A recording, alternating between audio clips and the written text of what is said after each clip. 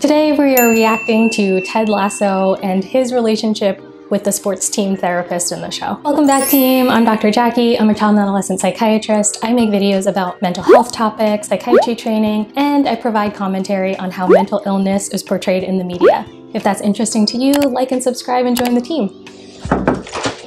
Ted Lasso welcome wagon has arrived. Please don't barge in here like that. I could have been in a session. Oh, right, of course. I'm sorry.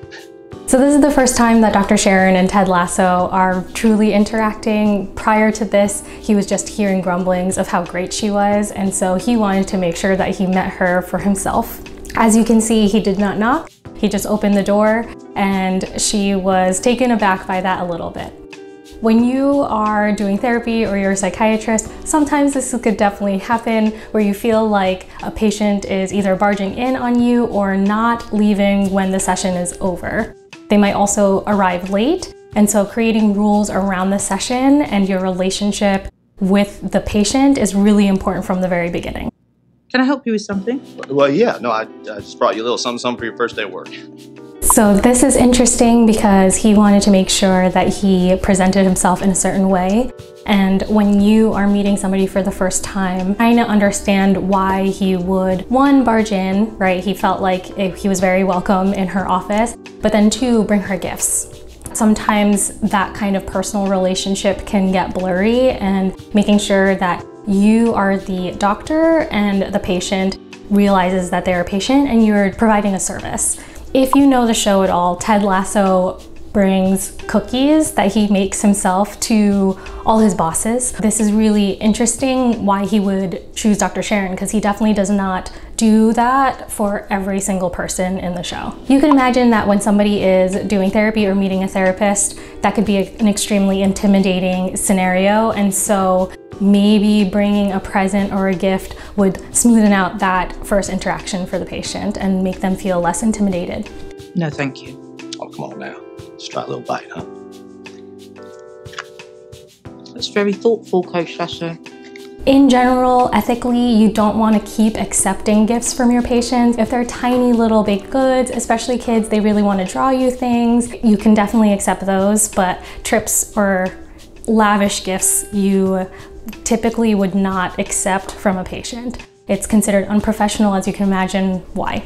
What's interesting here is that Ted Lasso doesn't really give Dr. Sharon an option of whether she could accept the gift or not. You could see that her immediate response was, no thank you. He did not really take that as an answer, and so she was forced to take the cookie and then actually eat it in front of him.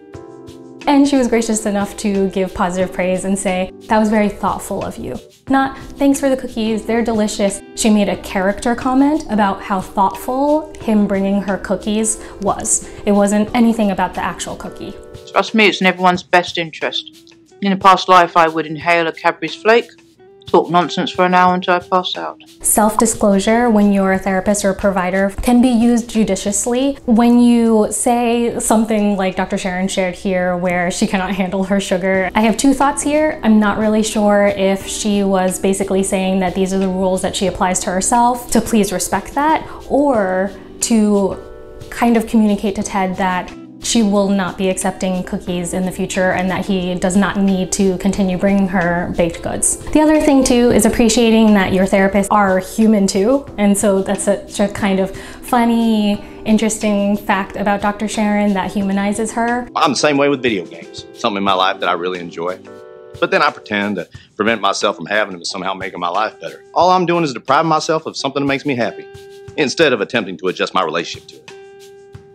What Ted says here in response to Dr. Sharon is interesting, where he explains that completely removing something from your life can result in a lot of distress, whereas you can just provide rules and limits. So this entire scene is kind of about setting rules, setting healthy boundaries, and that is so important when you are both a provider as well as a patient. And being able to navigate that together is going to be a good growing experience for you both. A lot of people go to therapy thinking that it's a one-sided experience. It's very much an adventure and a journey for the therapist involved as well. Hey, what's your favorite book? This is interesting. What is? Am I answered the fountainhead? I know, curveball, right? But I can explain. No, what you're doing here. This is obviously your way of connecting with new people. It's very disarming. So you can see that Dr. Sharon is leaning into interpretation and confrontation quite quickly in this interaction. Some patients will be able to tolerate this, while others may not. You can see that Ted might lean towards the may not group of patients, only because he doesn't realize that he is even putting on a show or performing at all. He is just being himself, introducing himself to the new person on the team, and he kind of looks a little heartbroken here. When you're establishing a relationship with a patient, this level of confrontation and interpretation out loud requires a lot of trust from the very beginning. So making sure that you tread lightly here. Usually the first few sessions are really obtaining more information and data and getting to know one another rather than calling out something that you've noticed that you find interesting. If it's okay with you, Coach Lasso, I'd like to observe training today, see how everything's functioning. Yeah, no, of course. Yeah, you got a backstage pass, full access.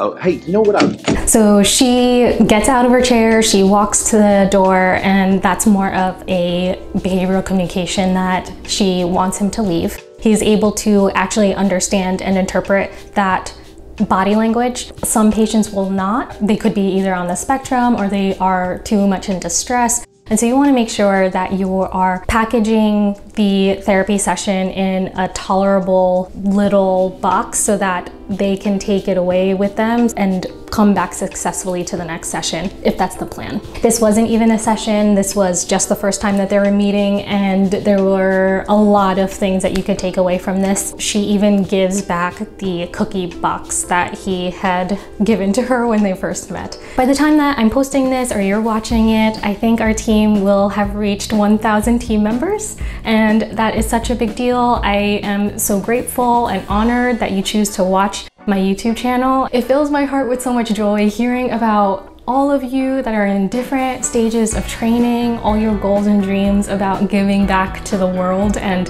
it's my honor to be able to encourage you and support you. Thanks for watching, and I'll see you at the next one. I've never met someone that doesn't eat sugar. Only heard about them, and they all live in this godless place called Santa Monica.